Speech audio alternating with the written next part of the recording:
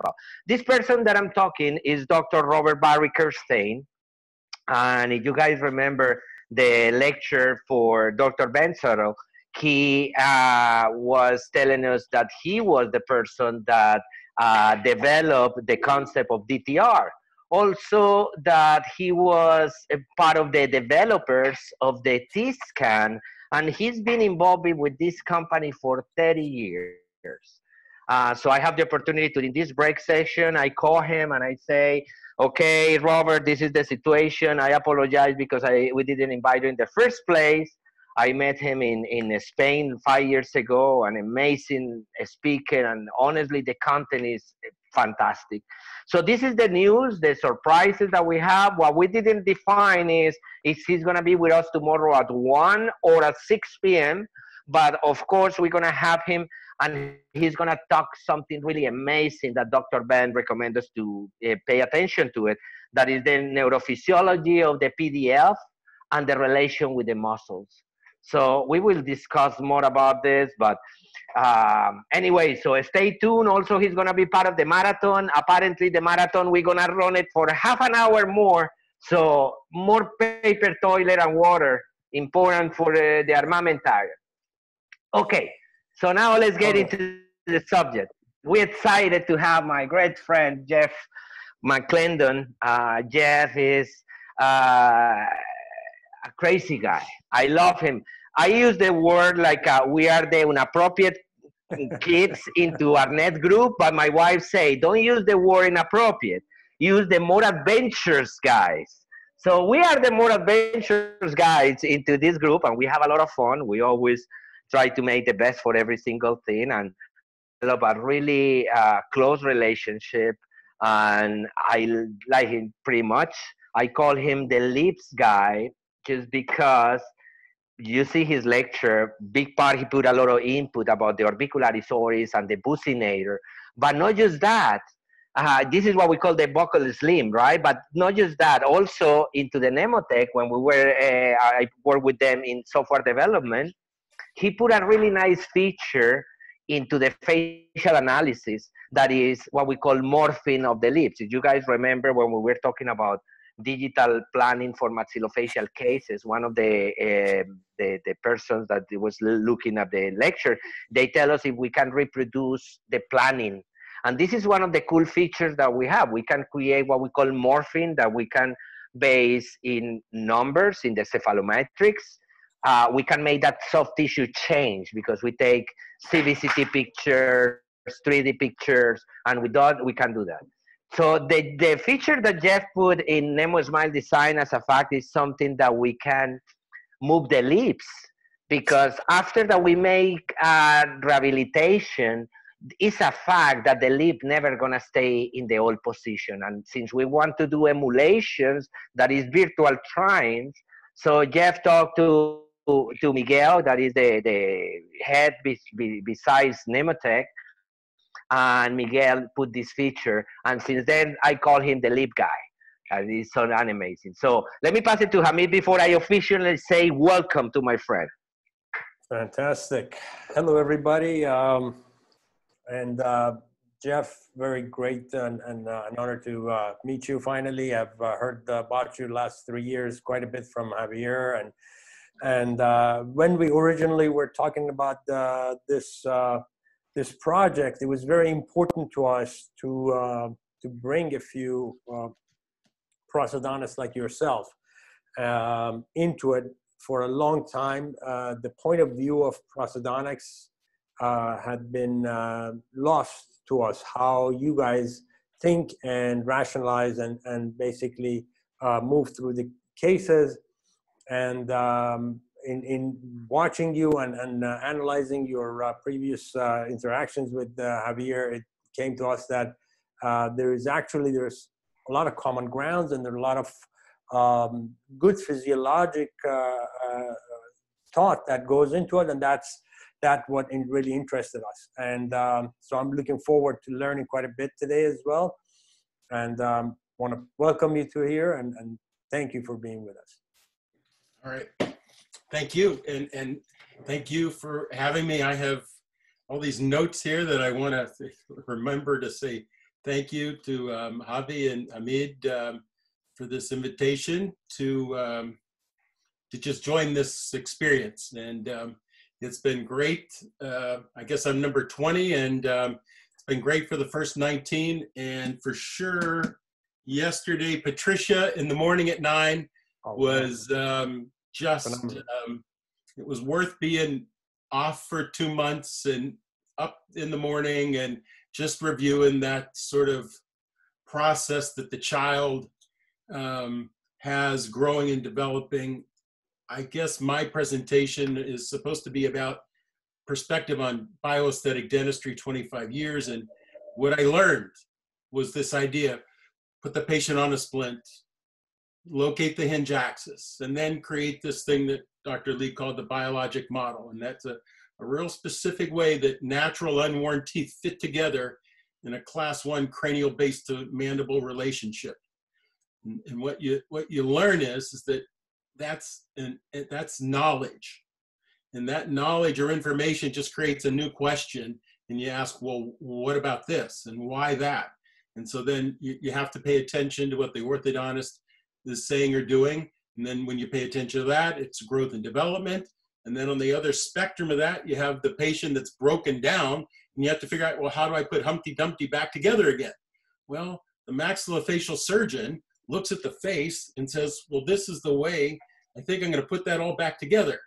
Well, if you look at the way they put the face together, and you go back here and see how great faces grow, in the middle there, you sort of see, oh, that's what they look like or should look like when they're 10 or 12, and then when they're 20, and when they're 30 and 40. And so this idea of bioaesthetics or biologic model came from Bob Lee, Dr. Lee, who developed the Panadetic. You're going to kill my entire introduction then. Are you going to say it all in 1 second? No, I just was saying hi, and you know, I hope you like the bow tie. Yeah, and, I like it. I'm just here to make you smile. Okay, Jeff. Thank you so much. Honestly, you pretty much said all the objectives that we have with this interview with you. As a fact, we don't have much information about the concept of thinking of bioaesthetics, and we definitely want to learn for you. That I think you are an amazing representative of the thinking process. You've been talking about it worldwide, and you and I, we sit and spend hours, and I think we enjoying this too much because honestly, this is filling different corners of what we really normally do. It's still a fact that we do things different, but we're gonna focus in all the positive things because it that makes us something really important. People is asking, what can be the best way to simplify this information coming for all these beautiful people? And then I will say, the most important way is see what is consistent patterns from them, and then realize that maybe those are the important things to do. Maybe we arguing for things that put us apart, but look how many things we have in common, even with different perspectives. So that means that that is what is building us up. Maybe that is the success. And we try maybe just to differentiate procedures or modalities that we do that take us the perspective of how unique we are, how we complement each other. So that's the message of this. So at the beginning, tell us a little bit how has been this, because you as a prosthodontics, the foundation is really rigid and methodologic, based in scientific data. But the evolution of prosthodontics is the way you work. So tell us how you start involving in your prosthodontic arena, an open mind physiological concept, then tell us what it is and give us a brief description so we can understand what you were explaining about the bioaesthetic model and all that, because it's something that we don't know. We want you to help us to educate the audience. Yeah, I guess my simplified process is, when I was in my training program, we had at Fort Knox, we had an orthodontic residency. And in the Army, I was in the Army. In the Army, there was a residency also at Fort Meade, Maryland. And at Fort Meade, they learned Roth mechanics and Roth system. They had a SAM articulator, and they mounted models. And then at Fort Knox, they learned all the different modalities of orthodontic treatment. My two best friends in the Army in the day, Bob Spiller and Tim King, were in two different programs. And so we just had this triangle of communication, always questioning what each other was learning. And then the Army had a big occlusion seminar in 1989 at Walter Reed. And Ron Roth, Bob Lee, and a bunch of other guys from the West Coast all came and had an interdisciplinary 2-day meeting about occlusion and treatment planning. And out of that, the videotapes for that, Doug Knight and I got copies because the Pross mentor at Walter Reed was Doug's mentor in his program, me and mine. And so when I got out of the Army, I used to ride my exercise bike and listen to Bob Lee and Ron Roth, on video before I had ever met them. And then I just had the great fortune in life to meet them both. And so that's my quickest, synopsis there. I just, in a short period of time, got exposed to, and in that program at Fort Knox, we had TMD seminars. And in those, one of the first things I learned was Rockabato rule of sixes. And then when I got out of the Army, one of the first things I did was take a Rockabato C-spine stabilization course. And so that was back in the early 90s. So I've been around all that sort of information forever. And then we started a occlusion study club in Manhattan with Bruce Greenberg, Spiro Kondos, and Jay Levy. And one of the frequent members and speakers at that club was Peter Farrow. And just to make a circle, and Peter, one of his influencers was Mike Mazzocco. And Mike Mazzocco and I we went to dental school together, and we both were chemistry majors. And we used to talk about thermodynamics and quantum mechanics. And we said, what is all this dentistry? It's like ignoring all this stuff that's real science, and we're filling holes, and it's violating all the stuff that we sort of learned in college to get a degree. Wow.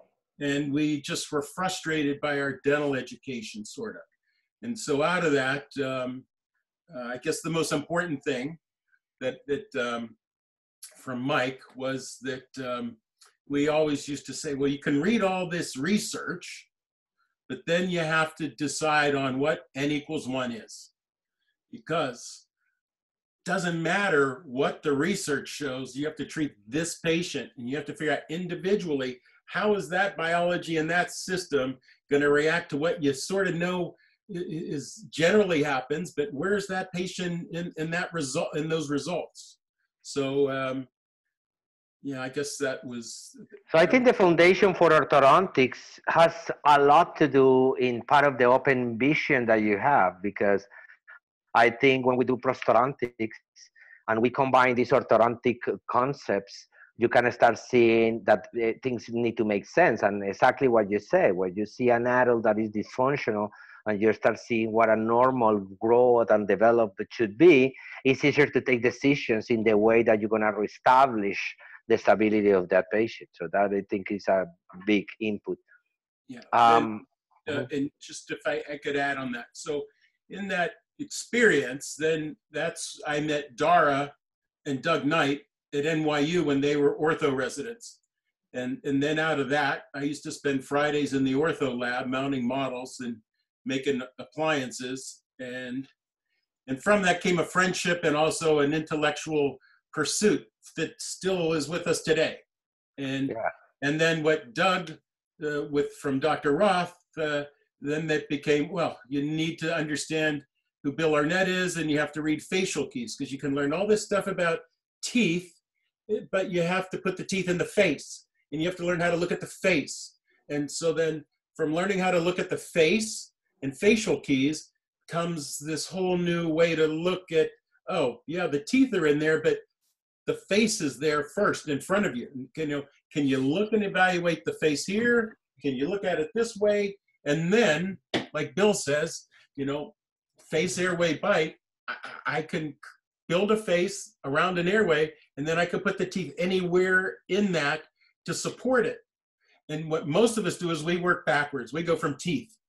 We look and say, well, how does it look in the face? And we don't even know what the effect on the airway is. Mm-hmm. So in the paradigm shift, when you go to face, and you start to learn how to look at the face, then you start to see what the airway challenge is, and you see the structural issues. And then when you learn to fine tune the function of the jaw, the mandible to maxilla, you start to learn how, well, it's such an amazing system. It's amazing, you know? Okay. Now, just for the audience, let's start breaking this in pieces. So the way that you describe is because you're totally an expert and you've been doing this, as you say, for 25 years. But let's start give us a little bit about the foundation of the concept of OBI or bioaesthetics. What is the norm? And then we start developing for there, because you have the luxury that you have information coming from different sources. But let's start for the basic. What can be the basic part? And then, of course, as any other philosophy in occlusion, the more you get deep, the more to grab, and then the more deep you go in some arenas. But let's start for the basics. Let's say how you will introduce the concept of bioaesthetics, at least for us, Hamid and I, that we don't have much information about. That's a pretty simple thing to do. Bioaesthetics is the theory or study of natural forms and function. And so so bioaesthetics in OBI, we think about the bioaesthetics of teeth, and some people could say biomimicry. But the positive bioaesthetic dentistry is that natural unworn teeth, and those tooth forms in function, fit and jaw function, and then that all is premised from the observations from Dr. Lee of patients that were 50, 70, 80 years old, that had little or no wear on their teeth, had little or no discomfort, and they looked much younger than a person of their same age. And he sort of said, why is that? And then the three principles then of bioaesthetics are form of the joint, form of the occluded dentition, how the teeth fit together, not bite, form of the occluded dentition. And those dentitions, those dentate pieces, parts of the system, they're all natural unworn tooth forms.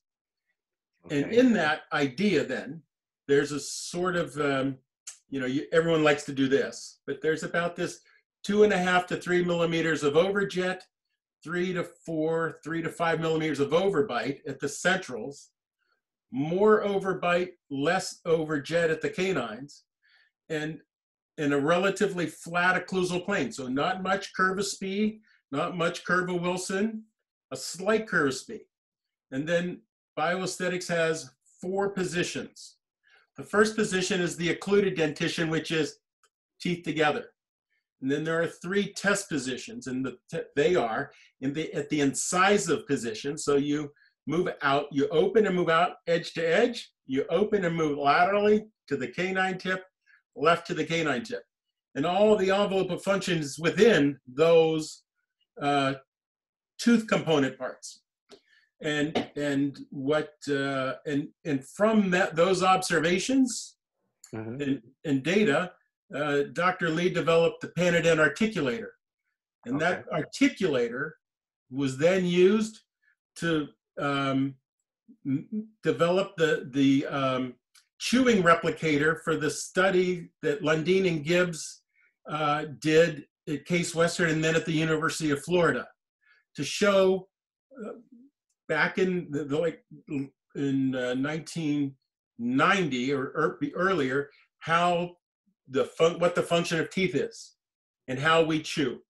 And what they developed was an entire room of computers where they made 2 clutches, and they had people chew food, different textures of food, and so who's our Francesca? Mike Delizio says hi, Francesca. what their research showed is that we chew different textures of food differently in different patterns, and people with different fits of their teeth chew the same food in different patterns. Mm-hmm. So we have unique N equals 1 for cheese, depending on open bite, deep bite, malocclusion. You have different patterns, and what I'm saying is that is stuff that was published that then in the Panadin articulator, the motion analog, came from the research of people moving their jaws. So on other articulators that have, that you can set Bennett movement inclinations, those are all mechanical surfaces. The blue blocks on the Panadin articulator are motion analogs, and they simulate real mandibular movement from real people. And then that was published in the journal Prosthetic Dentistry. So then the Panadin articulator is an evidence-based instrument to evaluate a mandible to maxilla relationship. It's really what we call it is a jaw motion simulator.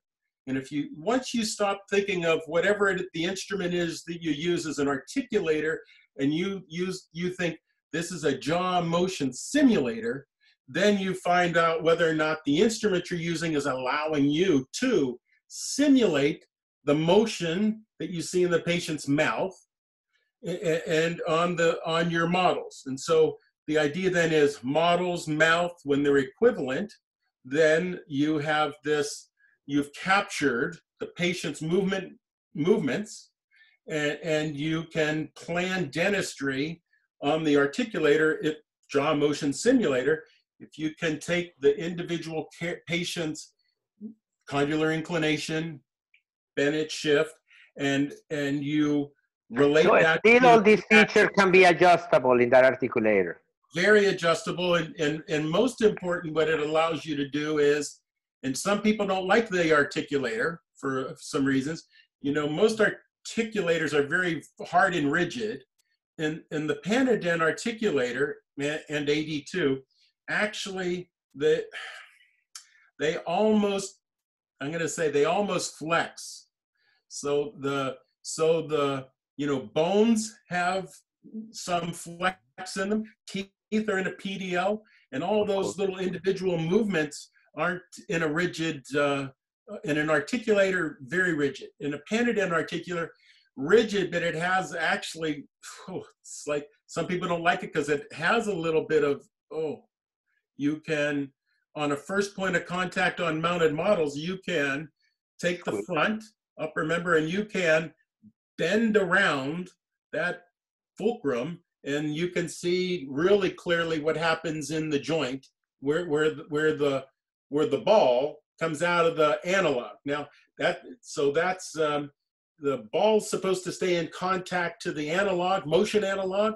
So when you have the ball displaced from the inferior surface of the motion analog, now you have a distracted condyle, and you have space that the disc can move in or out of, or an increased space. And so you can use that instrument very visually and functionally.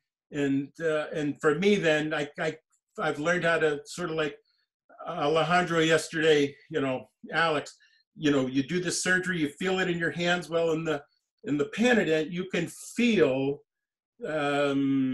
what that feels like as the teeth move, and you can feel up in the motion analogs how the condylar ball is moving on the motion analog. So and I've been using that since 1994. So all those things that I just described, it's hard for me to feel and do those things with some of the technologies. So I like in my mind so far, I've learned how to, I can feel in my mind what I feel in my hands.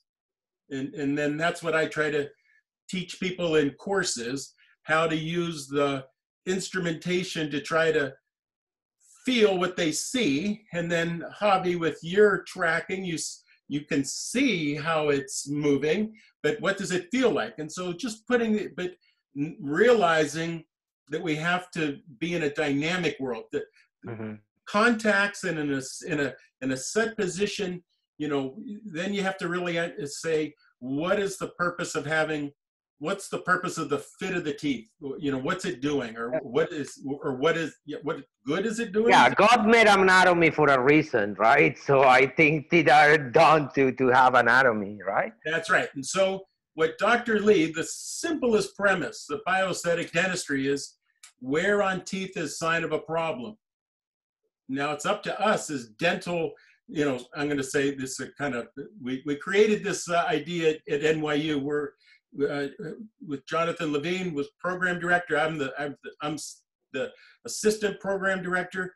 You know, we had the DSD course with Christian in our office in Manhattan, and we included it into our NYU aesthetics program. Well, you know, DSD, we're dental smile detectives. And what we do is we use the smile and the display of teeth to start to be, we're at the crime scene. We're at CSI, and we're investigating data, and we start with the smile and display of teeth to help tell us what's going on in the system. Why is this patient unhappy with their smile? Why are they uncomfortable with the way they chew? Well, we start with the face, we look at the lips and teeth, and we become dental smile detectives. And so how connect this part with the other concepts that Dara was talking about, posture and the interdisciplinary treatment? How for you, because for her that she's orthodontics is more like a orthodontic planning, because orthodontic cases go on in a long term, so you have time to change too many things during time, and as far as the teeth are moving, you start improving posture and all that. In the prosthodontic arena, people is looking for quick resolutions, and many of the cases they totally destroy it because the function and the anatomy is not correct. So still, at some point, we need to start building that anatomy back. We need to start making a rehabilitation of all the components, independent but with some level of integration. What could be that integration that you will do into your cases? What can be that process of connection between the posture, the function, that rehabilitation of the teeth as an independent units, and then it's going to be a part as a group with the dentition, and then you see start from the teeth by itself, teeth as a group, then teeth group with the joints. Now, how do you relate that with posture and all that? What can be your thinking process into that interconnection? Yeah, well, that was kind of, I'm not sure if that was a loaded question or not, but. I don't even know if that was English at this point, honestly. Yeah, por seguro es español, pero inglés, Spanglish. Yeah. I think in that journey that I was sharing with you, what you need to appreciate for me and Dara and Doug is that at the same time I was learning this bioaesthetic idea, and Dara and Doug were learning functional occlusion from Dr. Roth, we were all using a Penadent articulator. And so our instrumentation was the same. And our goal for tooth position, functional occlusion, and the test positions, as Dr. Roth understood what Dr. Lee was speaking about, that became the goal for his functional occlusion. This idea that there's these test positions and there's space in the posterior as this envelope, jaw has this envelope to move in. As you do that and you learn that, and if you go to Dawson and neutral zone, and you go to Bill Arnett and facial keys, you start to see that everyone's diagram for the face starts to overlap. And most importantly, where it overlaps is upper incisor display to upper lip with lips at rest. And what's the interlabial gap? And then ultimately, when you look at your ceph sagittally and you start to do your planning, whether it's on models, and so you're doing hard teeth, or you're an orthodontist or surgeon and you're looking at your ceph, you're still trying to treat the occlusal plane. And so if you ask Bill, you know, what's the purpose of all this treatment? to change the occlusal plane to improve facial balance, facial aesthetics, jaw function, and the airway. Correct. And what And I most emphasize that. and what most people do is they think that they look at the teeth and they miss the connection of the occlusal plane orientation in the face. And when it's too steep, that means that the mandible, the plane of the mandible is too steep, and it creates a different load on the joint in the face. What is that landmark for you to establish the occlusal plane? Yeah, the stomion, overbite overjet of the incisor, so that the lower incisor goes through stomion. That line, it becomes the occlusal plane. And then if you go really far back to rickets, you go back into the ascending ramus to xi point. How do you relate that with camber? I'm a rickets occlusal plane to lower incisor to lips. And so I'm going to use that idea. No, just to have a visual for the people, like you compare and say they equal, they drop down. What is the difference between those? Because that's what people... If you use the true vertical with the head in natural head position, if you use Spradley, if and then to Bill, true vertical line, projection of lips, and then head, natural head posture, 90 degrees, then we have 92 to 96 degrees occlusal plane inclination in the face and sagittal. And that, how does that play out? Alex said it a little bit yesterday, when he wanted to have that 1.5 millimeters of overbite in the molars in the posterior. Well, you can't get that if there's no form on the teeth. Of course. That was where my question was coming. And then to have that form in the back, if the occlusal plane's too steep, the overbite in the anterior has to be too great to have a space for the mandible to posture and move in. Yeah. So now I go back trying to put things together that I learned. So then I go back to Hanau's quint. And what are the 5 things that influence setting denture teeth? What are the variables? Condylar inclination, anterior guidance, plane of orientation, cusp height, curve of speed. You can't control the condylar inclination. You can only, this is your separator in the front across the plane of occlusion. And now, it's something that you say that I want to go in, because you have the tendency to say, you say that you have the tendency to make occlusal plane that they more flat, no much Wilson curve, no much speed curve. How you dealing with natural anatomy? Because, when, to me that I live in a digital world, I found that the cases with more flat occlusal plane, you have more interferences with the lingual cusp mostly. And then some of what I'm planning the case, that forced me to reduce the Wilson curve, because I cannot have this, because in lateral excursions, I'm banging into the surfaces. Now, the case vary, depends in the jaw relationship between the way that the patient is going to make the chewing cycle patterns. So what is your experience in reference to the anatomy of the tooth? Because still you can have natural anatomy, but doesn't necessarily mean deep anatomy, right? So what can be how you describe your anatomy in the prosthodontic phase? Because I think that is when we have the limitation. We want to resemble what is natural, but still we need to create something that is still stable for the principles of the occlusal plane in the way that you do it. Yeah. Yeah, I guess the challenge there is, and I guess, from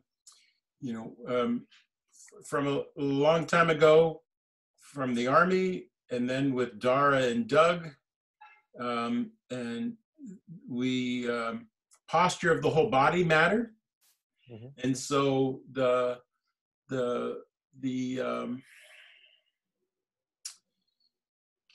occlusal plane is only relative to everything else. And what you can't do is just measure it. And what you can't just do is measure the anterior overbite. all those things are in a big feedback loop, and sometimes any one of those values can throw everything off. And so one of the coolest things that I show, or that you can demonstrate with a Panadin articulator, is you can take these idealized, class 1 cranial-based mandible teeth that fit class 1, and you move them to the test positions, and you see what the posterior space is for do you have interferences? Well, in that relationship of unworn teeth, in a good arch form, with this overbite that I described, Javi, remember 4 millimeters? Yeah. So what happens is, if you have 4 millimeters of overbite, and you go up to the motion analog, and you loosen it and you set it flat, so you've had condylar resorption, you've got a flat eminence, and so your angle is very, very shallow. You can open, move the models to the test position, to the incisive position. You can move laterally left and right, and you won't have a posterior interference. But you have to have 4 millimeters of overbite at the central. And then for it to clear laterally without anterior tooth contact, you need 2 to 3 millimeters of overjet, and you need 5 millimeters at the canine. That means that your canine has to really have a tip on it. And that tip has to go like that, and go like that, to go like that. Now, can everybody have that? Well, if their biology has to be able to take it, and some people you may have to do what? Jaw surgery, ortho restorative. But you use the form for diagnosis and treatment planning. And when you get stuck in problems where I'm having interferences in the back, I go back out to the front and say, how much more overbite can I get lateral for a more vertical chewing envelope? And I have to harmonize function and aesthetics. And Jonathan and I came up with this idea of the phi line, the functional aesthetic edge.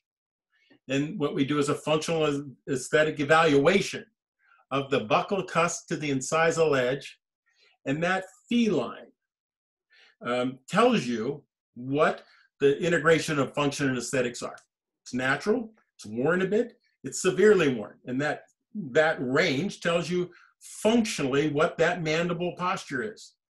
And now you work backwards, how much in overbite can I get in the anterior? Well, how far down under the upper lip can I bring my upper incisor? Aesthetics controls that. You understand? You can evaluate it aesthetically. But then when you make this tooth in this position, and you say, here's where the bone is, and here's the basal bone, and here's dental-alveolar bone, and here's the tooth edge under the lip, and you say, oh, this patient's maxilla needs to come forward, and the bone needs to come down to have the tooth there. So Kokich, Spear, and Matthews, 2000, 5, 6, interdisciplinary treatment of anterior aesthetics.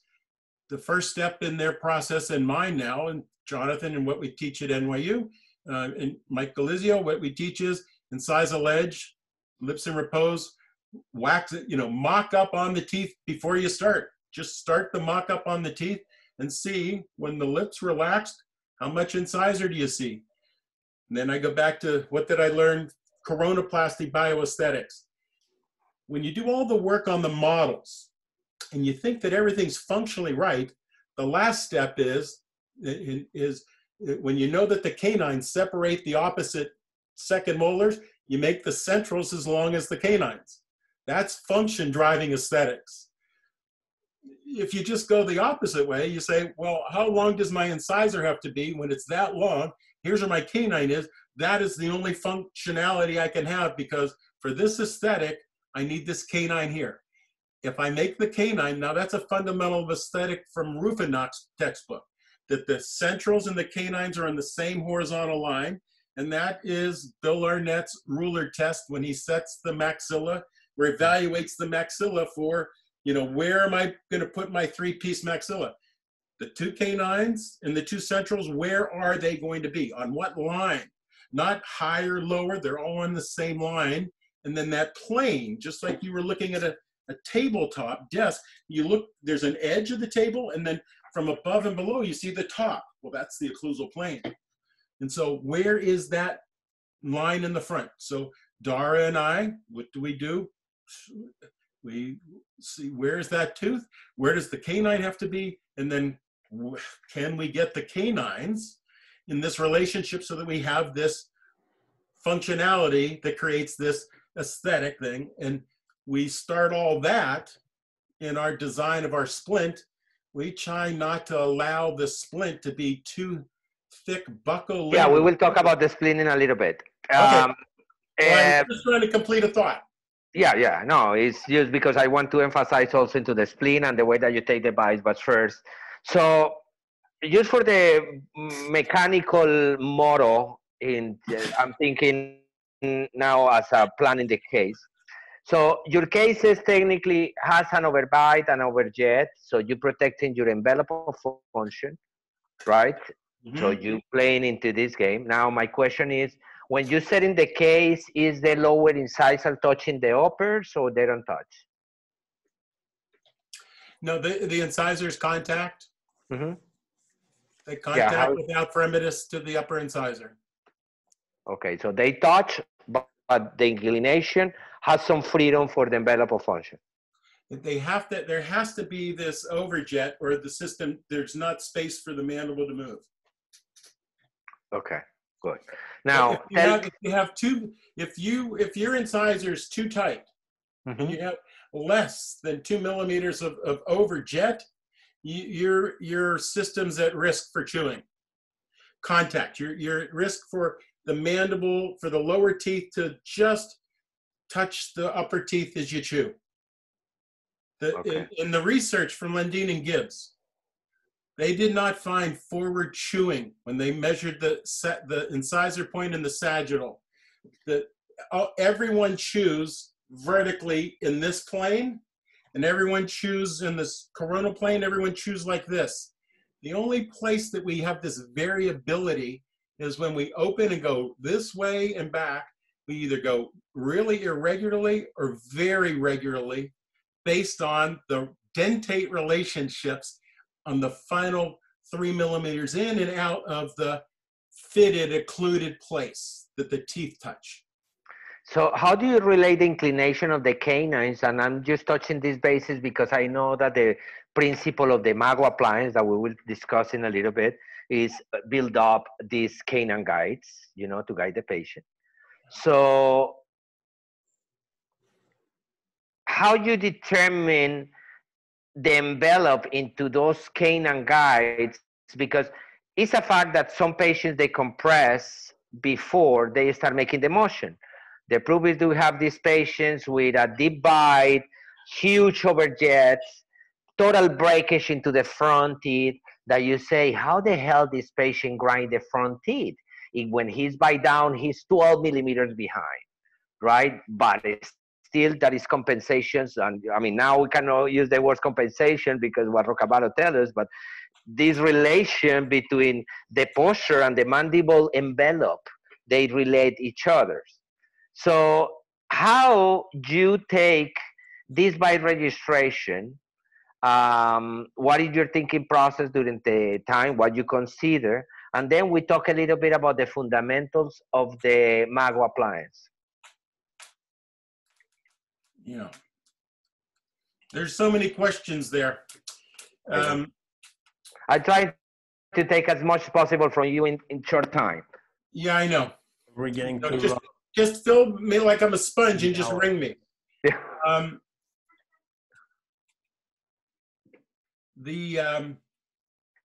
If you read Dawson's textbook, the purpose of a splint is to locate a stable horizontal axis to plan from. And interestingly, he wrote that there wasn't any research that said that one appliance was better than another, meaning an upper or lower. Mm-hmm. Occlusion writes that lower splints might be more aesthetic. And I started all this idea of bioaesthetic splint that it's an upper splint. And in OBI, we teach an upper splint.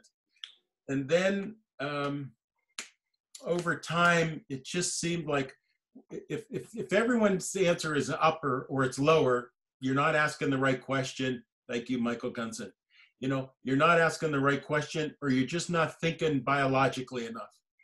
And then that created the idea of, I'm going to just say lip rules. And then ultimately, everything's just biology rules. You have to learn the rules of biology. That's why I really liked Patricia yesterday. The lips. We have to figure out the neutral zone idea from Dawson is that the teeth are in a neutral zone between the tongue and the lips. And that's the biology. And the tooth ends up in this best place where the lips and the tongue muscle forces are balanced against the teeth. So so when you have a patient who's class 2, I've found that usually a lower appliance is my friend more than an upper. And Dorit's kind of referenced this last week in her presentation. We kind of like, now we sort of, we make a hybrid appliance sometimes. Some patients, it's like they've got an open bite and they're really back. And so what they have to do is they need an upper appliance. Maybe it's just from 6 to 11. That's an aesthetic appliance to give them back an incisal edge display to their upper lip. That's the biology aesthetics there. And then you have to say, well, the lips want to try to seal. How do I create the lips to seal? And if you look in Dawson and you see the diagrams, how the lip deflects depending on where the incisal edge is, and then that's a whole chapter. How do you determine where the incisal edge is?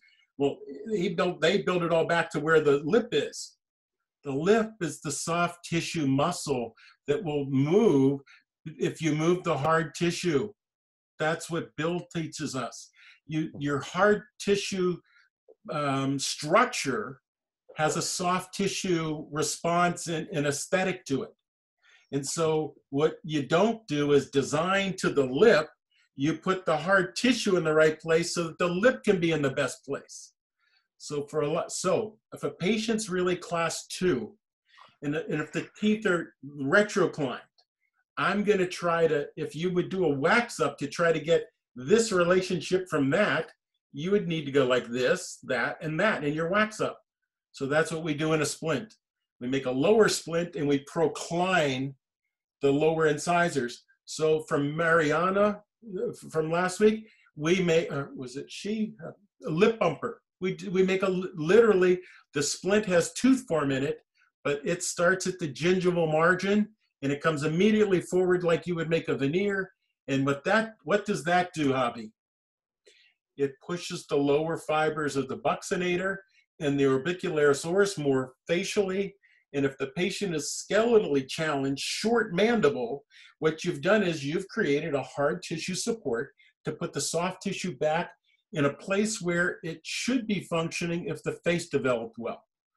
So what does that create? It creates then in that buccinator ring, thank you Mariano, Roccabato, it creates a different ring from the attachment of the superior pharynx constrictor to the raphe, and then the ring around. And so why can you expand the maxilla? Because the buccinator has room to move buccally because it was doing this too much to begin with. And so you're epigenetically moving the bone, the dental alveolus, and the tooth back into the space it could have grown in if the tongue had space, if the incisor was far enough forward. And all those things bring soft tissue with them. And so when you have a patient that's really class 2 and you look at the face and you look at the interlabial gap, and then you go to what Bill would teach you, do you have quality of parts? If you don't have a great looking lip, don't treatment plan with it. Figure out what would that lip part be if it was really bioaesthetic. what would the real form of that lip be if I really had a really well-grown face? Well, now all of a sudden you have a bigger lip, and then lower bigger lip, and now all of a sudden they come together. Well, now where they just come together, the rule of thumb is that's where your lower incisor should be, where your occlusal plane should start. And then when you do that, your lips come together as your teeth touch, and that is this horizontal. Now, in that, you have upper fibers, lips, buccinator, and the middle fibers of the buccinator are where? At the corners of the mouth. They aren't attached to bone. The upper fibers are. And so you have this, you just go back to biology, and then you go back to what Patricia did yesterday about what forms first, or what are the functional things that we learned, and then you go back to embryology. Which formed first? The lower lip at 28 days, the upper lip, the tongue at 39 days. This is the lip that's supposed to, it worked first, and it's supposed to find the upper lip. And then when it loses the upper lip, we have problems. Balance. And then what does Mariana? Okay, so you're determining the vertical dimension. So let me start wrapping up because we're running out of time. Okay. So you determine your vertical dimension based first in facial aesthetics, taking a determination based in the display in the theater, and then you determine where that incisal edge need to be functionally. Then over that, you're gonna position the mandible that you didn't tell us yet how, but then your consideration for vertical dimension is you're creating an overjet and an overbite about 2, 3, 4 millimeters, depending. Yeah. Now, do you want that answer quick? I guess. Yeah. When you mount models, okay. When Dara and I mount models, when we evaluate a patient, we do it the same way. Upper model with a face bow, lower model mounted on as the jaw rotates the first point of contact. And then either I do it, the lab does it, she sends the models out. We have a technician in Vermont.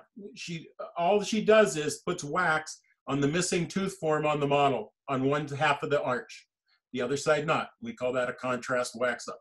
But what it shows the patient is, here's the wear on your teeth. Here's how bad your problem is, because when we put back the tooth form, you see what the dental compensations and dental alveolar compensations are around the growth and development of the face and airway. And now, so hold on, let me stop you there. So then you have this half, and you wax into ideal form. Yep. That, of course, is going to throw the bite off, and that's what you show the patient and say, you see, you bite in this way because your surface is flat. Imagine that you have your natural anatomy. Look how it can change. I'm correct? Well, it shows you, it identifies the problem more and shows how they've already accommodated or adapted or malaligned or changed alignment to try to keep their teeth together to brace to swallow. Okay. When you're doing the mago appliance, and you guys do it upper, and one of the principles that you describe is to establish the occlusal plane properly. We all have patients that they can't it, right? And then part of what we've been learning in this lecture that is part of my influence is, at least with Robert Walker, the importance of to have the temporomandibular joints aligned with the base of the skull. And I don't know if you get to see Robert Walker lecture, but it's a big chance of these joints to move. And part of his thinking process is try to bring the occlusal plane relative to the temporomandibular joint, so you can have equal chewing cycles. When you having, and we can, I don't even know how to standardize the amount of patients when we do digital planning that we can see occlusal plane canted, right? So when you're gonna put an appliance, and if your attempt is to try to correct the occlusal plane, that is creating an unequal gap into the bottom. Because let's say that you realize that the patient you were canted like this, and mandible were compensated with that cant. Now, if you want to put an occlusal appliance and it stop, and you're gonna level the occlusal plane, now you're gonna have divergent contacts in one side. Is that, my question is, I'm thinking right? That's how you guys do it?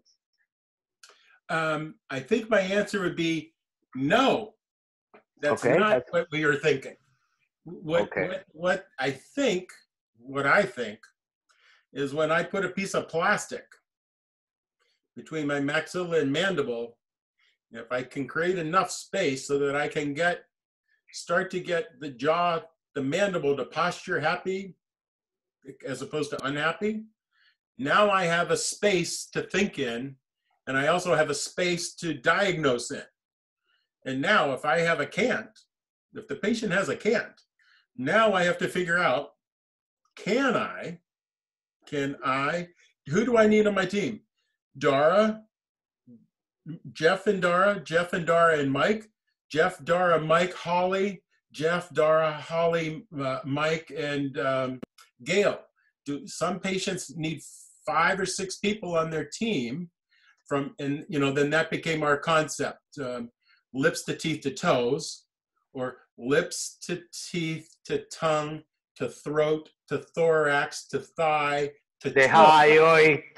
This is too many components that we cannot forget about. No, that's right. So, but those were all T's. You got it? Lips to teeth to toes. T. I'm from Pittsburgh, so I got to keep it, either simple or corny so that, I can remember it. So the idea, though, is, we're all connected. And when you push here, something happens there. You learn that from orthodontic movement. When you put a wire on and you put a force here, it transmits along the wire and it changes that tooth there. You change the head or you change the mandible and the body changes. It's like it happens on an orthodontic wire. It's just a principle of like action reaction. Yeah. Energy into a How system. you take the bite, Jeff? Tell us how you take the bite. We need to speed up. Yeah, okay, I'm speeding up. Okay, I'm going to talk really fast. It'll sound like it's Spanish. I try to put something in the front to be an anterior deprogrammer. And usually I'll put a cotton roll across the first premolars, not letting the front teeth touch for a first relation. They can sit on that for a minute or two, and then I usually use a D-lar mandibular guide shim. Have you ever seen one of those? Like a George Gage? No, it's a soft piece of aluminum. It's about 10 millimeters wide by 25 millimeters long. It's soft. It's almost dead soft. And it comes in 0.8 and 1 millimeter thicknesses, and it comes with its own wax, sticky wax, to put it together. So you can layer them. So you can have 1, 2, 3, 4. And so usually I take a 1 millimeter D-lar shim and I put it over the 2 incisors, and you put it on, it bends and it creates almost the exact lingual contour that the tooth has. And I have the patient gently close their mouth together. I put articulating paper back at the second molar, and I feel if something touches. And I put shims in till I can pull articulating. Oh, wait a minute.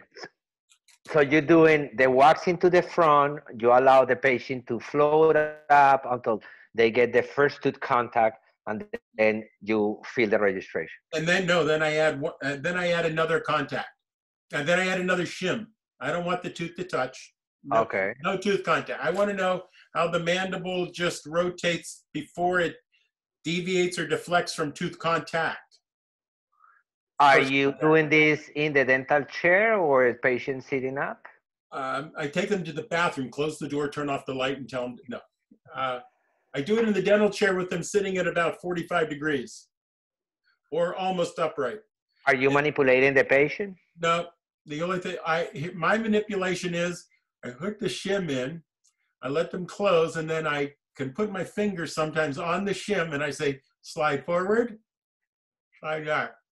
Like hard, dark, and close, hard, dark, and close. And then I feel, and then they do that.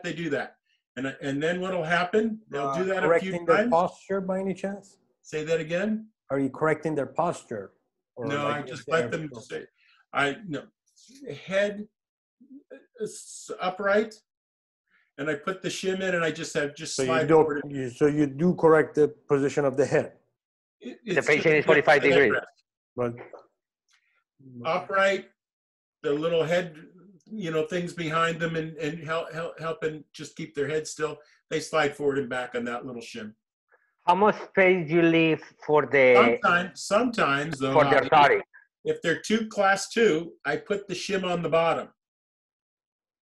And then from those ideas, the third way I can do it depends on what the patient, you know, you have to, it's like one of these, you know, if the lower incisors too retroclined, none of those techniques are good because the proprioception is off the long axis of the tooth. So on those, I put a little Vaseline on the facial surface of the tooth, and I build a little wall of composite, and then I flow an incisor forward, and I have them close on their arc, but I procline a flowable jig to touch the upper incisor, lingual to the upper incisor. And then I check for posterior contacts. But I don't guide or touch the patient. I allow their mandible to show me where it is that day. Then when they have that position, then I take a closed bite record. I syringe polyvinyl from the distal of the second up to the incisor, go to the other side and back. And when I do that, before I do that, I take a small little curved suction tip and I dry it, suction, and then I put the syringe tip with a little polyvinyl with a tip on it, and I syringe. And then the assistants, usually they want to help it. No, you can't touch the patient because the patient's going to react to anything that touches their lips or them. So what you have to try to do is not touch anything and try to get them in that relationship and not move from it. And then I record that. And then that's what then we mount that. And then that creates the next appointment that starts to drive usually a splint. Sometimes I have to take that record, mount the models, and we wax up the 2 upper incisors, the 4 lower incisors to see what that relationship is. And then we decide how to make the splint. So so then all of that, the first thing I do, or as I'm taking that bite record I just said, yeah, I start with my feline. Okay.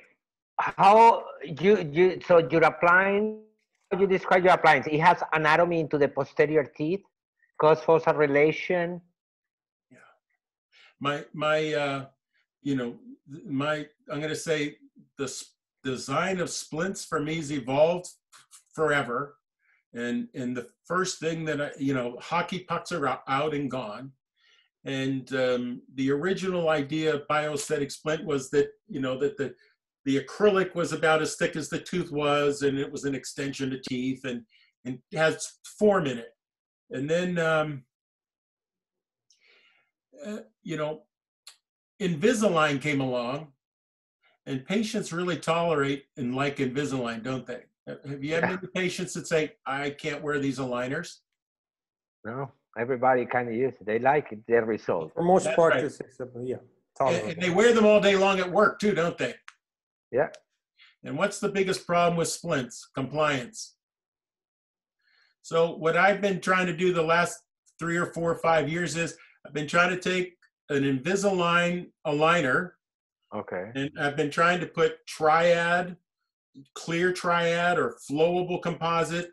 You drill holes in the aligner, you sandblast it, and you wax up, bond up teeth on the aligner because the patient likes the Invisaligner. They wear them. Why? Because they're just thin 1 millimeter extensions of their teeth. So figure out in the patient's jaw posture, where can I put an aligner in that meets my criteria of how I think the mandible should be moving? And because most patients that use Invisalign, they have a fulcrum on the back and their jaw postures around it. Well, for almost all the patients that I have on Invisalign, I sandblast, put 2 little holes in the back of 8 and 9, and I build a little ramp on the lingual so that they can close. You put Vaseline on the lower aligner, they close into the flowable on the upper, and now they don't have to posture their jaw to balance. And it keeps their condyle wherever you want it to be. And so if you think that this rotation is good, and now, I hit the aligner and my jaw shifts, well, right there, build a little anterior contact. Yeah, but the question is, so in the appliance, Are you looking for individual contacts into the teeth with tooth form, or just the front? Uh, how it is? Yeah, well, let's pretend I was just making an upper appliance hobby. I'm going to try to create my feline. That's my aesthetic visualization of the incisal edge. And then the contact on the lingual is going to look just like marginal ridges on a tooth. If I, you know. Correct. And then where are the contacts? Well, you're going to have these spaces back through the appliance, right? So at your first point of contact, and you got a little space in the front. So you can do this on the articulator and plant it, or you can do it in the mouth. You look on the lower arch of where the cusp tip is, and then you go up and you say, this cusp tip has to have a contact up there. And so I go up to the splint up there, and I either mark it, if it's in the mouth, I mark it where it is, or on the articulator, I mark it. You take like a number 2 round burr, you drill a hole. You sandblast where the hole is. You steam it. You put bonding agent in it. You don't cure it. Then you take flowable, put Vaseline on the teeth, you put the appliance in the mouth. You start with anterior contact, and so you have, okay, here's where, this is my vertical, and this is my forward and back guidance. Okay, now I need a contact in the back. Great, close till you have your contact here. And in the back now, have the patient open, take flowable composite. And now in that little hole that you drill, just flow a little composite in. What's it gonna do? It's gonna flow into the tooth. It's gonna go through the aligner, and it's gonna come out the other end. It's gonna be like a toggle bolt. And now in contact, you cure it with a light. Now what have you done? What's your goal for tooth contact?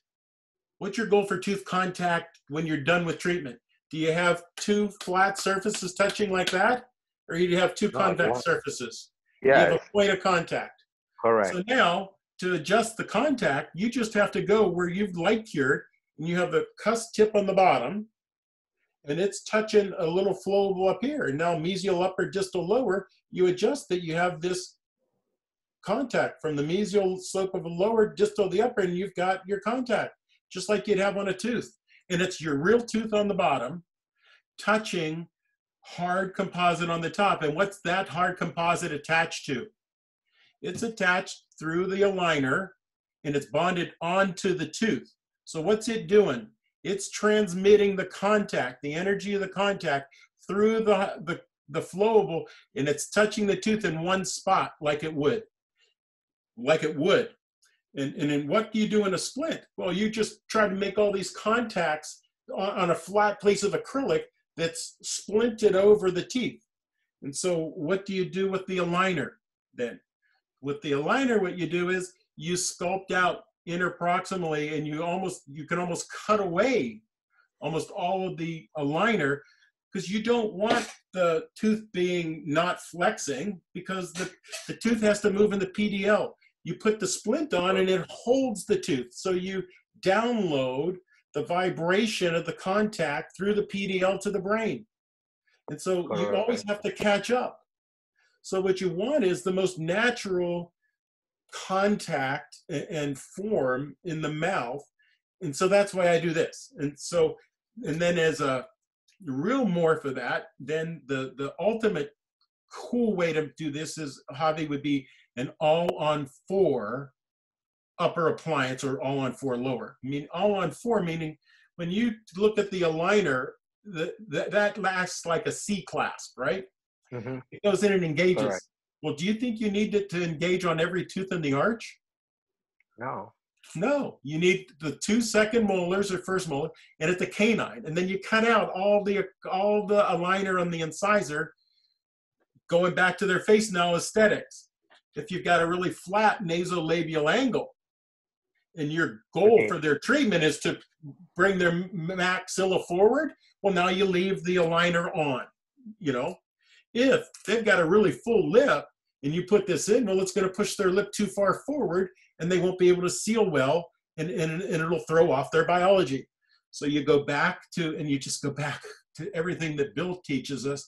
How do you plan a face? And what you do is, don't plan something that you wouldn't plan for their face. So you just use an aligner. And what I'm saying is the aligner really moves the patient along way more quickly. They see and feel much more what they're going to feel like than having anything that's over, too thick, and isn't what your treatment's going to be. The space that's there. You're never going to just treat one arch to the opposite. You're going to do both arches, trying to create harmony and take out a cant.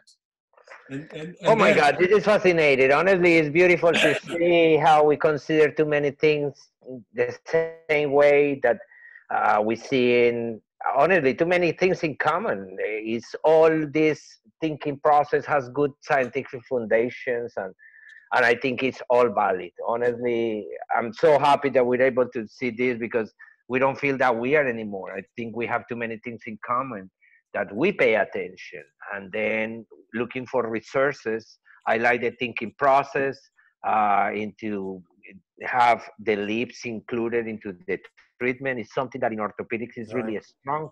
Unfortunately, in prosthodontics in America is not as an important.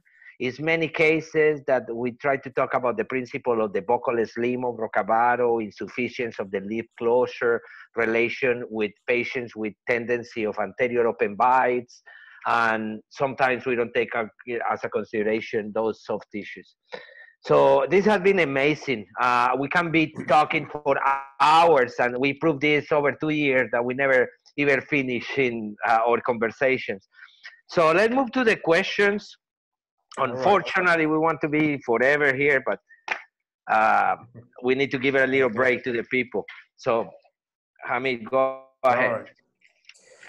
All right, Jeff. You already have seen the question, I trust, and I'm going to start with you describing your idea of what occlusion is, and who were your influencers. Yeah, for me, let's see. I think I have 4 answers to that question, and I'm going to paraphrase one of my teachers. Occlusion is an asymptomatic patient. It's that, it could be that simple, and then we're done.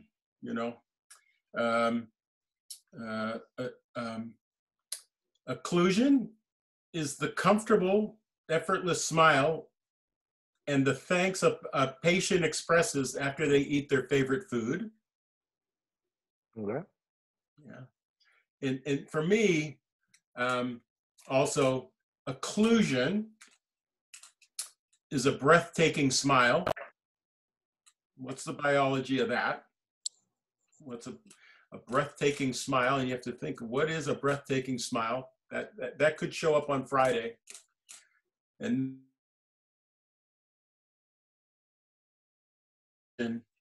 is Google occlusion, and it's the blockage of an organ or a hollow organ or a vessel. And so really, we are a hollow organ from our lips through the tube. That's our hollow organ. And what is occlusion? It's a series of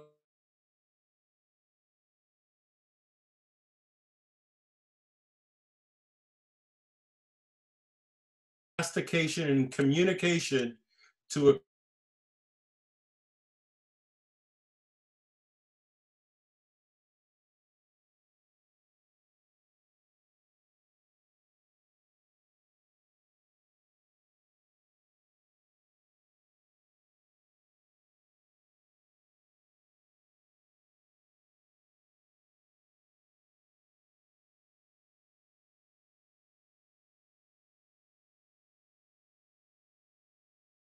Looks like. Am I okay now? You're okay. We have just a technical connection for now. We're not live. Now we can keep up. Here we go. We reconnect. Can go. Okay. Yeah. All right. So the factors, the stabilizing factors that you're thinking of. Yeah. Well, the first clue is to look at what the lips are doing to seal, and then look at the head posture on the neck, frontally and sagittally, and look at how the patient's standing in front of you. look at their hands. Are they turned in, out, one shoulder up, down? And so, I learned that idea to look from head to toe at the patient's posture forever ago. And when I got out of the Army and I started practicing in Manhattan, I used to hang out with Harold Gelb and Michael Gelb. So posture and looking at the patient from the front, and importantly, turn the patient around and look at the back and see what their scapula is doing. From head to toe, the patient presents themselves to you, and your diagnosis is done before they sit down. So you are looking at all those factors like many of our other speakers. Yeah. Okay. Yes, and for a long time. Perfect. Let's talk about the diagnostic records. It sounded like you are very analog. Let's talk about those diagnostic records that you're taking. Yeah, it's my analog records are study models, and my feline that I do directly in the mouth, and I do that mainly because when I do that, what it does is it repostures the lower and upper lips at rest and when you smile. And so you can see where the room is to you will see the soft tissue response before you try to plant it in software. And that was the conversation or the dilemma with Miguel, was like, well, you got to give me this change so I can measure that and create a metric. And it was kind of like, for me, it was like, I have too much fun doing that with the patient and kind of involving my assistant, myself, the patient, and creating that process. But that process is going to probably, when we get back from this, COVID thing, that will be, I will do that mock-up in the mouth. It will be digitally scanned. It'll go to Nemo Smile. We'll make slight morph changes on that.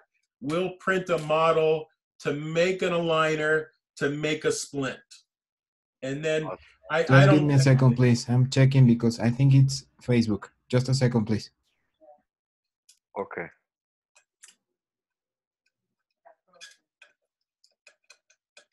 Yeah, it looks like a Facebook is frozen. Shut down. So we continue because we're almost about to finish, and then finish, and then people can come back later to whatever you've recorded. Yeah, they will okay. So and then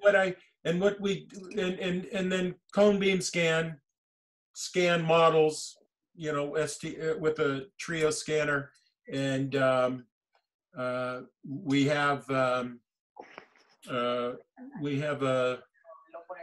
milling machine. We can do 1-day restorations or 2-hour restorations. I work in Manhattan in an office with Jonathan Levine and Kellen Mori, Nina Sato, and Salvatore Trentalancia. And we have 3 ceramists in our office, 5 technicians.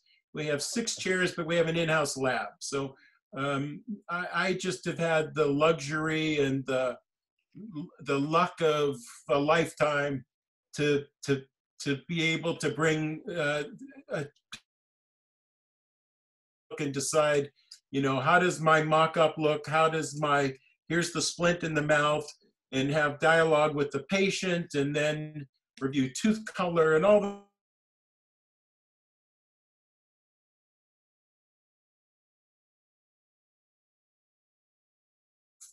that ability. That's just a whipped cream on a cherry on a great Sunday. Yeah. Awesome. All right. So talking about or thinking about those things that you take, and you did mention some of the instrumentations that you use, like CBCT and the scanners today. Do you use any other kind of measuring devices, such as EMGs or kinesiographs? Yeah. No, I trust, I'm going to just say, I trust the research from Lundin and Gibbs and the Panadent articulator to be my instrumentation functionally. And then aesthetically, from Panadent and AD2, but over in the Coist dental facial analyzer, we really like to mount functionally with a face bow, but aesthetically with the Kois dental facial analyzer. I created a different plate for that analyzer that we call the fee plate. And then 82 and Panadent have created a laser system for that plate to sit on. So when you put the patient upright and you put that plate in the mouth, it puts a laser on their face, and you can orient the head with the laser, and that becomes the driver of my head posture. And when I mount that model on the articulator, now I have the upper model mounted as if I was looking at the patient.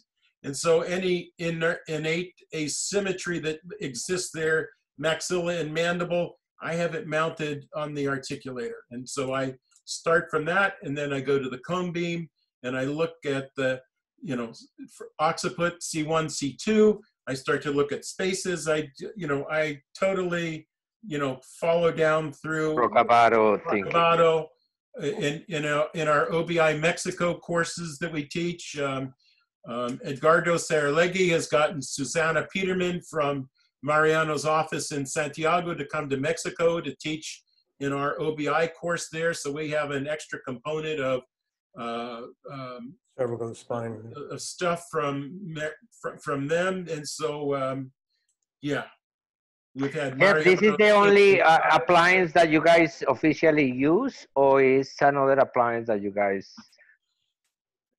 Yeah, that answer is. But don't extend too long, please. It's just because the only reason. No, I got it. It's because I'm gonna tell you why. Because upper appliance. That's it. That's what we teach. We teach. No, just because. Yeah, Mariano also do research with a guy from OVI in Chile, and part of what he says is in the way that they do the appliance, they don't have anatomy into the back because, this research that he's doing in the alignment of C2 in relation with the middle pole relation. And part of what he's developing is he's expecting that the posterior part of the jaw change because the condyle shifts.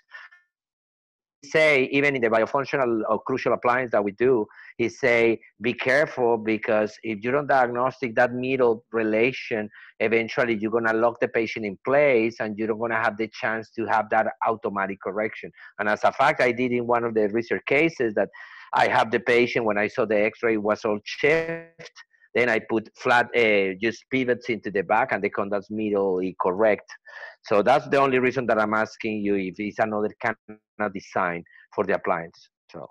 No, what I said before was that the appliance creates a space to think in. And then what you have to learn to do is that the challenge of a lifetime in dentistry is to go to dental school where they teach you how to fill holes and measure bleeding gums, and to learn how much more connected that is to the rest of the body and health and wellness, and to realize, oh, I need to get more education. I need to know, you can't stop thinking at the head of the condyle. You can't stop thinking, you can't stop thinking at the base of the skull. And you got to say, well, what's this connected to? Because inside this little thing here is this brain. And this brain's got to think. Yeah. That's what we got to do. We got to learn how to think with our brain. And we got to think how all this stuff works. That's right. All right. Awesome. Which question we are? We're at question 5, because you keep interjecting and keeping more discussion into it. All right. 5. I think you've partially answered, but you do use interdisciplinary approach. You work with several other professionals. Yes, that's all I do. When I was in my residency, I was given an award that I could include orthodontic treatment, even the simplest of restorative cases. I had a treatment that we got a tooth over here that needs rotated. It's rotated, it needs realigned. Teeth in the right teeth in the right place in the right timing to get the right stuff. Absolutely. Good thinking. All right. So we're going to talk about the sequence of treatment. I think you have touched on it, but if you can quickly tell us about how you would go about once you figure out where that vertical discrepancy in the posterior is, as you were describing. Walk us quickly through. You get the your appliance, you develop your occlusion and your contact points, as you said, your stops.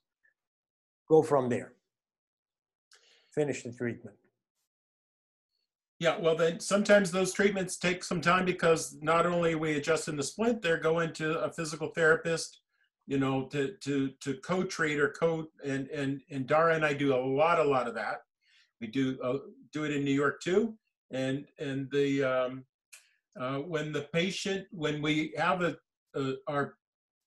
our space to treat, then we decide who does what when, and what's the sequence of form solutions. And so almost always for me, we're gonna correct tooth alignment and tooth form, and then we're gonna get those to fit together. And so, you know, and learning, and so every patient follows the same process, same sequence of goals, but some people need this, you know, form on some teeth before they start ortho. What I try to do in Invisalign is I try to put the form on the teeth to get my clean check. I take my mounting, I wax the tooth forms on, I put it on with flowable composite, and then I make new aligners, first aligner, and I clean check that relationship and put aligners on, make a splint out of it, and wait till I get the aligners. But I try to treatment plan from having tooth form on the teeth that I'm gonna move. I don't wait till I'm done moving teeth on Invisalign. If I have teeth that are worn, I don't know, I'm not in the right place to get marginal ridges leveled. I'm not gonna have cuss tips all in the right place. So you have to plan, and then execute. Great point. All right, And then that's what Javier's so great here, because he can help us with the technology and the flow of, hey, here are these teeth. Here, I can put these forms on. Here, I can make these aligners. And guess what? We can do this all in the Nemo system. Mm-hmm. You can find other systems too. What I'm saying is we have a system that we can do that in. We can create, improve the forms, make the aligners, and put that all together and provide the care. And that's what our goal is, you know, going forward after, you know, this virus thing's over. You know, we want to be as digital in planning as possible, but making sure that our records are really biologically driven and our goals are. And so that's why, so that's. Now I understand better. That was really important. Now I understand better why we were talking before that you want to develop something digital. Now I have a more clear vision why and how. So we will definitely be able to do something digitally for the future. All right. Next question. I think I know the answer because obviously it was all quite a bit of half an hour of discussion on this. All right.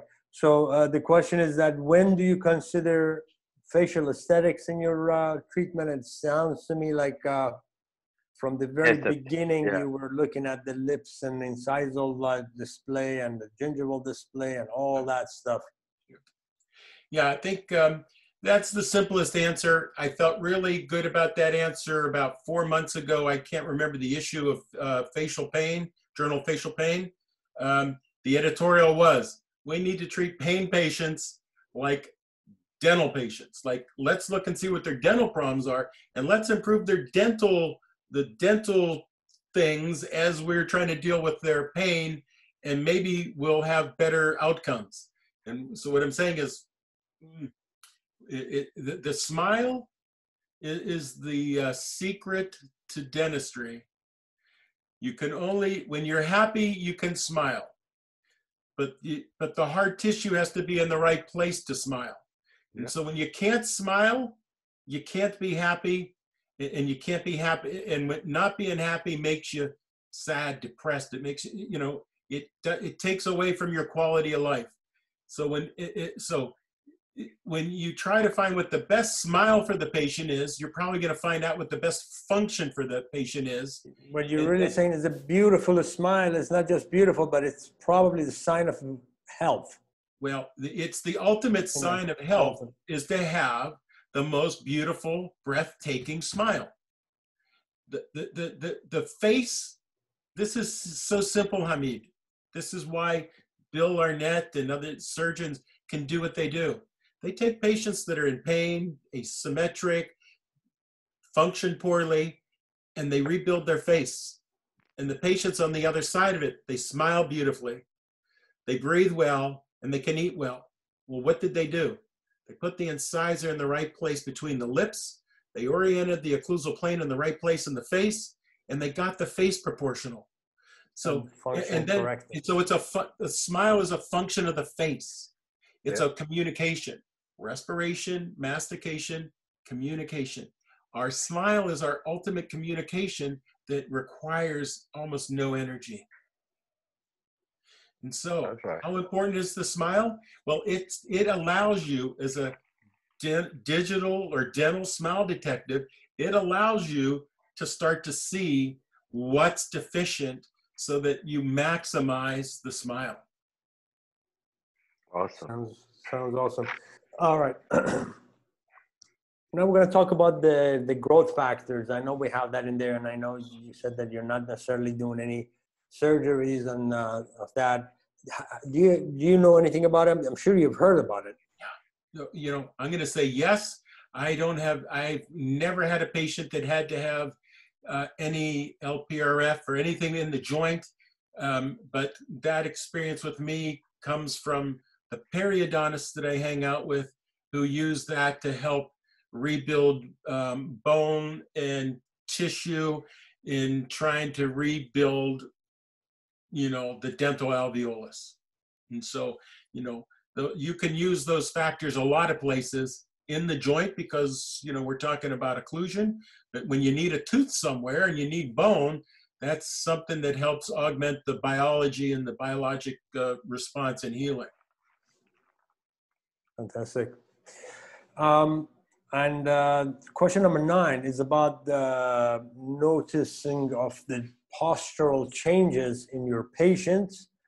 And is this expected, unexpected, positive, or negative?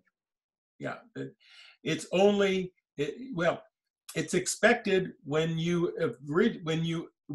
first you have to notice that there's an imbalance or a posture issue. So you have to first take notice. First, you have to have a metric or a skill. Your checklist has to be to identify that to begin with. And then the simplest thing then is just with splints, no splint in, smile with and without splint.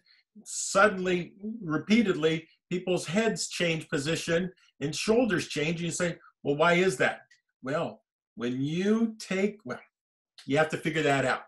And then depending on what you believe is going to impact what you do. But we smile, the lips go back, these go back this way because what? The buccinator pulls it back. The levators pull it up or down, buccinator pulls it back.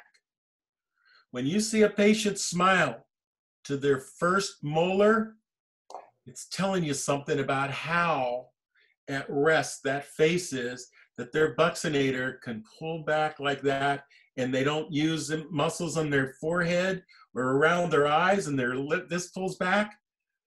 That's conservation of mass and energy. That's first law of thermodynamics. Big time. Big time. That's when the patient lick the ears, they're so happy and they're so functional. That's right, and they pay their bills. Never mind. All right, question number 10, more of a philosophical question, Doc. When or do you think at all are these concepts ever going to be taught in dental schools? Actually, he is. Let's modify the question. How do you strategically, because he's working at the university at the moment, so how do you guys strategically putting this knowledge into the students? Let's start from there, because I mean, it's a fact that you're passionate, you want the people to understand and do this, but also you working in the university, you had the influence to influence a population. How you guys strategically are trying to create this foundation into the students? Well, we try, at least in our aesthetics program, we try to get them excited about a connection between aesthetics and health, and aesthetics and airway, and aesthetics and understanding biology and anatomy, and you have to have a purpose to learn something. If you can't put knowledge to use or to test, you know, if it's just an answer on a test question, you didn't need to learn it. If it's something that helps you learn how to evaluate or treat a patient, like Larry's presentation this morning, when you're learning all these systems and all these diseases, connect them to the manifestation of the patient. And so maybe those have to start out as electives and a few patients get them, but why would we teach basic science to a dental student and then not show the usefulness of it? Why would we teach them anatomy and all these muscles and not show them how important it is to understand the buccinator? The buccinator to the superior constrictor of the pharynx, to that raphe, to the attachment to the base of the sphenoid and occiput. You know, it has to have a purpose. And when you take something clinical that they learn and you go and you show them, here's how you use that with a patient, they're going to want to learn more. When you just have to learn, hey, look, the string was around that muscle, I know what that muscle is. It's not connected. Just like this purpose of this whole program, you're trying to make connections, and so you know, create good, long, deep, strong connections, and that's what the system doesn't do. It doesn't create a want or a need that you connect information with practice. Correct. That's the reality. All right. Question number 11. True. Specifically. True. You know what it is. No. What is it? The sequence of events in the joint, in your mind. What are they? What's happening? Are you a rotation and then translation guy? Are you? No. Hey, baby. You know what? I think especially because articulators rotate, and we use those, I think, on the articulator to get the models apart. But gravity in the mouth is what separates things. Not, you know, on an articulator we use our hands. When I'm sitting here right now, my condyle is not seated. It's not up into a position. The only time it wants to go there, or I think that it's supposed to go there, is when I want to swallow. And when I swallow, I have some light contact, and if my lips, if the sequence of occlusions are in the right sequence, my lips are together, my teeth are together, my tongue touches my incisive papilla, my tongue lifts the roof of my mouth, and the biologic function to swallow, either in the chewing cycle or the saliva that's in my mouth, I get that little stimulus, synovial fluid happens, and I'm happy. When that occlusal plane is at odds with that function of swallowing, everything misaligns, malaligns, or tries to change alignment to try to allow that function to continue to happen. And so what we have to do is be able to recognize that lips together matter, that lips together, teeth apart matters, and that how we function laterally and front to back matters, and so occlusion matters. But the series matters, and we have a different series of occlusions, whether we're speaking, breathing, or chewing. And the harmonization of all those functions is really what our goal is for occlusion. You chew with that system? Well, you speak with it, and you swallow with it, and you spit with it, and you suck with it. But before you sucked, you suckled. So, breastfeed with those lips. Hi, Jeff. I love you so much, brother. You make us an amazing time. We learn a lot, honestly. I think this is the first conversation that we really break too many different topics based on the foundation of your thinking process, and that make me understand you better, and now seeing how you guys seen, because I'm hanging with many of you, and then I knew a little bit about